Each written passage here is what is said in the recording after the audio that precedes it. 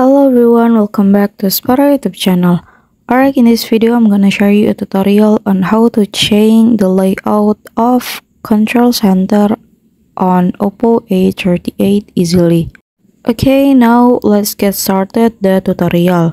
Firstly, you can swipe down to go to control center like this, and then to change the layout you can click on three dots on the top over here, and then you can click for it and you can go to edit files.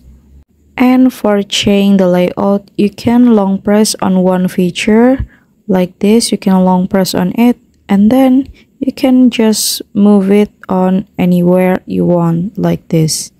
And you can also add or remove feature in the control center as need. And when you're done, you can go back and you're done. The layout of control center has changed. Alright, so here's the tutorial and thank you so much for watching.